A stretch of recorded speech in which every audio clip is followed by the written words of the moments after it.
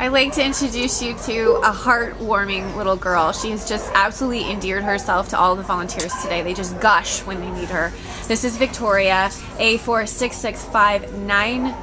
I'm going to read that one more time just to make sure I read it correctly. A4665957. And she is a 3-year-old female, white and apricot. She's got some beautiful apricot highlights like on her ears, and Terrier Poodle, a Terrier Poo, who came into the Baldwin Park shelter as a stray from West Covina on January 5th. So this little girl has just the sweetest personality.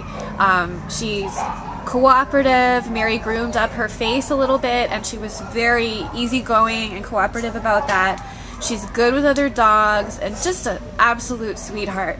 She does have an interesting thing about her. She is missing her paw on her left hind leg.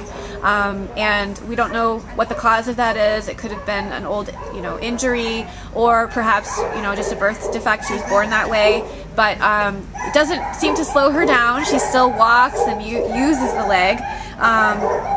But right now she's a little overwhelmed in the shelter environment and prefers to be carried around and cuddled. Mary, is there anything else you want to tell us about Miss Victoria? No, she is so, other than that, she's just so sweet. I mean, really, she's got that little doll face, that soulful eyes. She's just precious, and yeah, we'd like to see her get out of the shelter soon. Yeah, she weighs just a hair over 11 pounds. And with her medium energy and her great disposition, she's going to fit in an apartment, a private home. She'd do well probably with a senior. So this is a home run dog, and we think she's spectacular, and know you will too. So please come meet her here at the Baldwin Park shelter.